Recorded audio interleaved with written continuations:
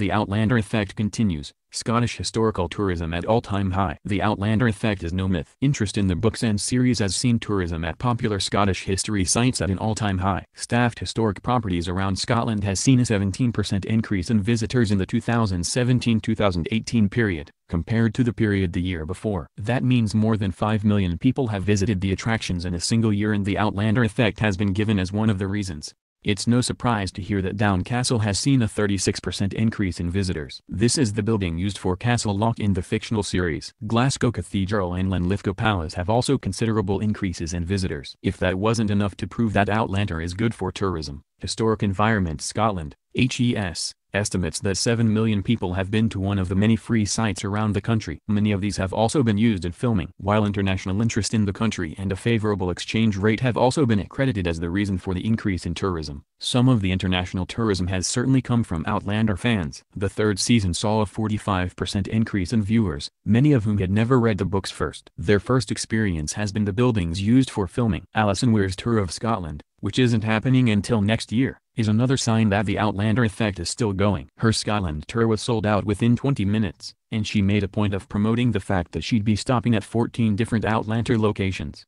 While Outlander fans are certainly more than welcome at the Scottish historic sites, there is still the reminder to be respectful. Extra security and cordoning off sections has become a necessity due to damage. Are you planning a trip to Scotland to see the extents of history? Where would you like to visit? Share your wishes in the comments below.